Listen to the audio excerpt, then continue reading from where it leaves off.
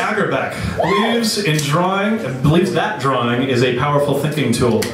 As a graphic facilitator, Brandy supports clients by mapping out complex conversations onto giant sheets of paper. I've seen her do it. It's amazing.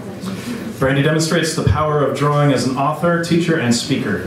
Based on her 18 years of graphic facilitation experience, she published the Graphic Facilitator's Guide, How to Use Your Listening, Thinking, and Drawing Skills to Make More Meaning.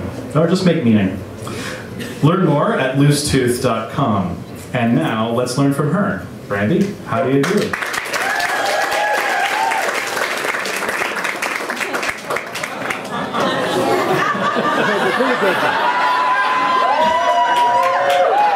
Pick a color.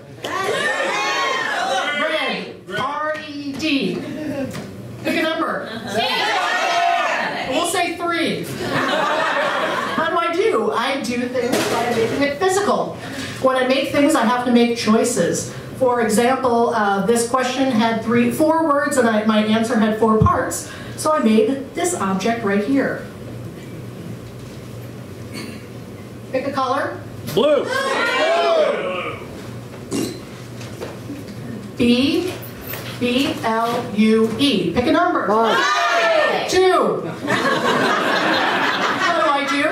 I do by practicing, by doing things over and over. I've made hundreds of these as a kiddo, which makes it a lot easier to make this one now, especially when you want to make one out of a 3-foot square.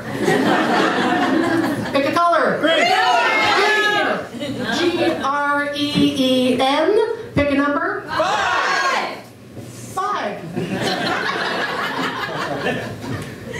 How do? I do things by making it spatial. We look at screens and pieces of paper every day that are flat, but we are 3-dimensional people in 3-dimensional space.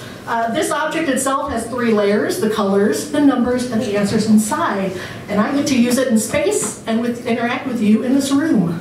Pick a color. Yellow. Yellow. Y-E-L-L-O-W. Pick a number. 6. 6? I think we did 6. Yes. We're gonna do, make it visual.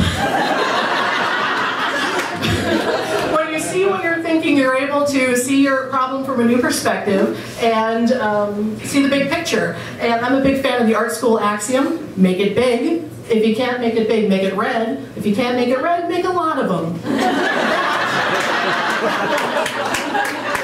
That's how I do. Thank you.